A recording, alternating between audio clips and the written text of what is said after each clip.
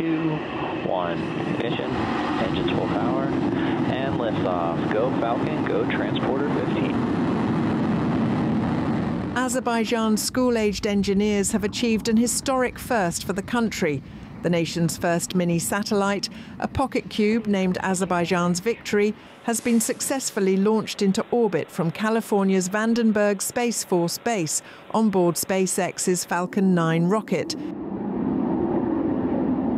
The first satellite created by Azerbaijan school children has already been launched into space. The National Satellite Innovation Competition serves to develop students' critical and logical thinking, initiative and teamwork skills. The six-stage process enables students to gain both practical and theoretical knowledge, from preparing a space mission to building an orbital satellite and launching it into orbit. It was developed as part of the National Satellite Innovation Competition, organised by the Cosmic Academy under Azercosmos, Azerbaijan's space agency. Students from 7th to 9th grade contributed several months of engineering work. The project is dedicated to the 5th anniversary of Azerbaijan's victory in the Patriotic War. This is just start. We plan and we see the growing interest in this area, and we think in the further years we will have another school satellites as well as the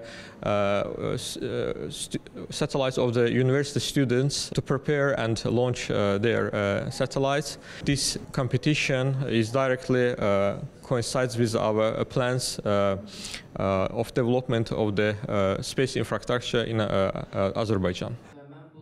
This project is considered an historic milestone for the country's education and innovation ecosystem. The programme involved more than 670 students from 41 schools. It's one of the largest space initiatives for school children in the region.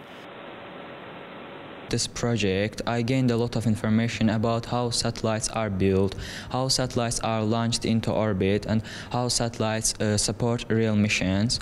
On November 28, my family and I watched the launch of satellite, which we had prepared its payload. Its payload was about observation. It was an observation satellite. The students learned the basics of space engineering, worked with electronic components, ran simulations and assembled the mini-satellite under expert supervision. We met different like Brazilian teachers, and this was really exciting for especially me, because I was like talking to another man from another part of the world. I was really excited.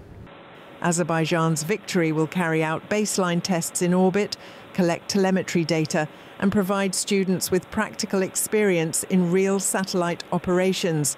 Azercosmos will develop local talent, support youth-led innovation projects and establish a sustainable national space ecosystem.